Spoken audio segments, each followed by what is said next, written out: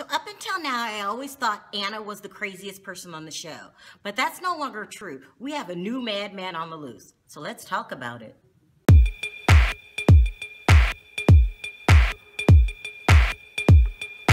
So this episode is basically broken up into two parts. Part 1 and part 2. So in part 1, everyone tried to basically mend fences. Lawrence tried to apologize for his outburst on Mother's Day when he basically cussed out everyone in the restaurant, including his own mother. And the women tried to mend fences somewhat. They tried to all go out for drinks and try to be nice to each other, but I don't even have to tell you how that turned out. But one of the interesting things in part 1 for me was, the most important thing in part 1 was Candace had a conversation with Sana. And in this conversation, she revealed that when Lawrence met Anna, Anna was homeless and he took her in. Now, this is very interesting to me because it means to me, in my opinion, that he is running around cruising the homeless shelters looking for chicks. It's something about homeless women that he likes. Now, I don't know if it gives a power of authority, but that's just too many homeless people in one spot that he's taken in. I mean, you know how you drive up to the curb at a red light and the woman's holding the sign, "We'll work for food." Something about that must be really sexy to him because he's taking them in. This is more than once, twice, 3 times. Everyone seems to have a homeless problem, and then he takes them in. This is a sign, like, child, like, something might be wrong with Lawrence's ass.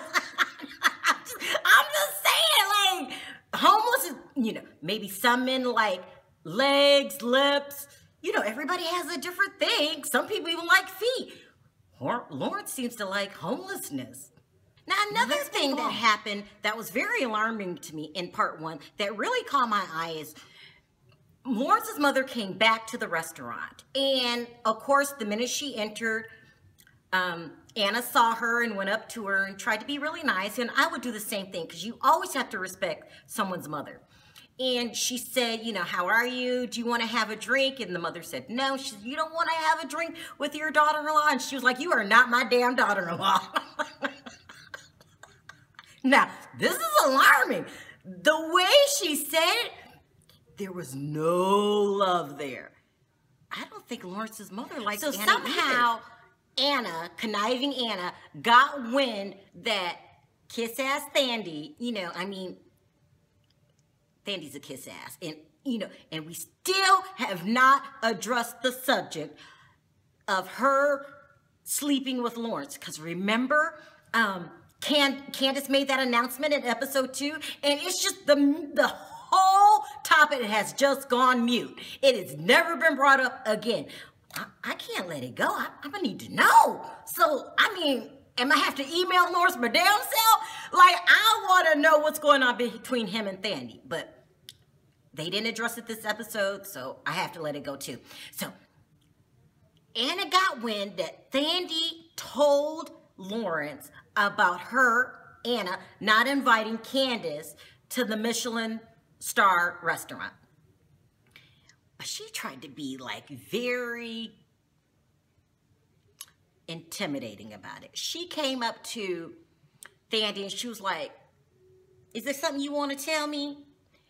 And right away, Thandi knew exactly what she was talking about. But of course, she played dumb because, when you play dumb, it gives you time to think. When you ask, or you ask somebody to repeat the question, you got to add play dumb to list. It gives you time to come up with the answer. So in this time, she decided to tell the truth. Yes, I told him. And then Anna's ass is going to threaten her. "Snitch, you're a snitch. Snitches get stitches." Child, Thandi just let that go right over her head, and I would have too. You're not scaring anybody, Anna. Please. She just drives me crazy. So part 2 is insane. So part 2, Lawrence decides to take some of the employees out to try to have a better atmosphere since he was acting so ridiculous on Mother's Day, and it was like a thank you trip. He planned a trip to take everybody to a wine vineyard and just taste some wines that he could possibly bring into the restaurant and to put everybody at ease. So he showed up. Now, usually I don't talk about what people wear, but this was insane. This deserves being talked about. He looked like a leprechaun. He had like a green fedora hat on, a green shirt, and like a Rumpelstiltskin kind of skirt. It was like a skirt. It was like insane. He was like a leprechaun in a dress. I don't know where he gets his fashion statements from. This is insane.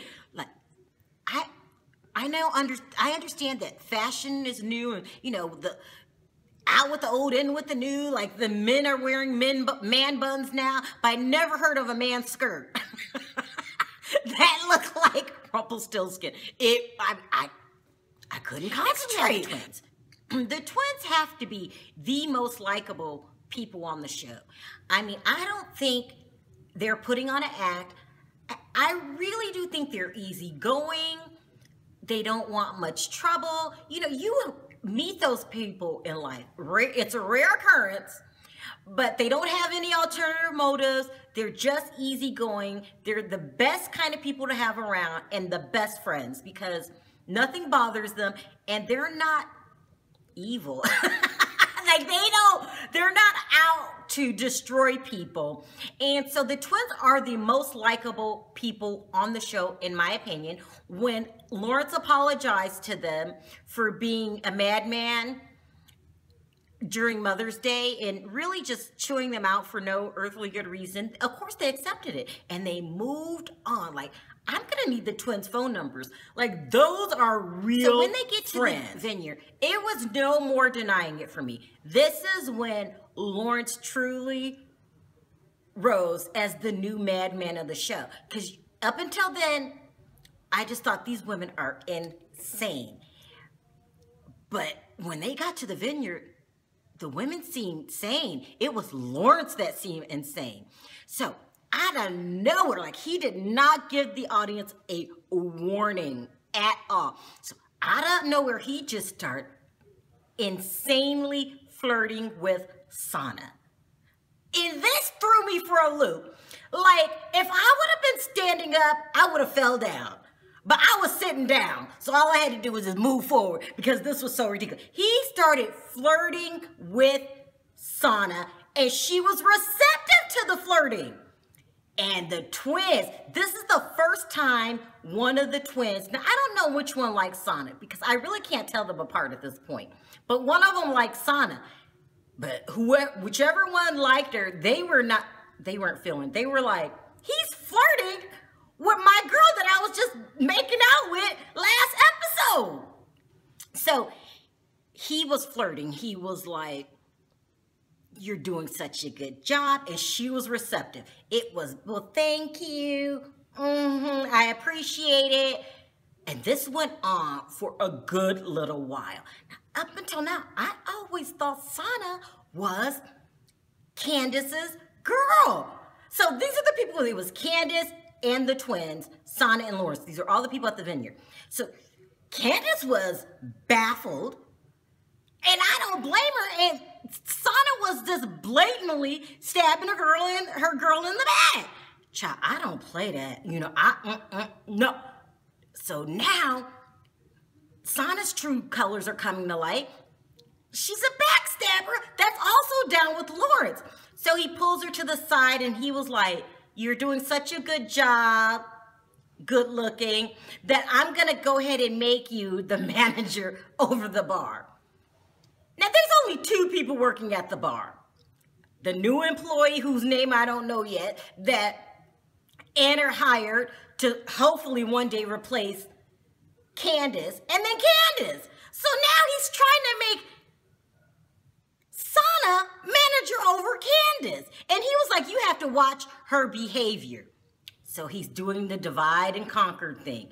you are the true madman of the store. I mean, of the show now. Like, Lawrence, what kind of games are you playing here? And Sana, et tu, Brute? Remember they said that in Shakespeare. Now you are just as cunning and conniving as Anna and Thandi? Child, this is ridiculous.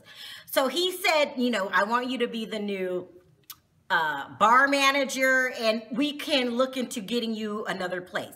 Another place? Are you currently supplying her place? Sana, are you part of the homeless crew too? Like, are you another homeless girl that he's picked up on?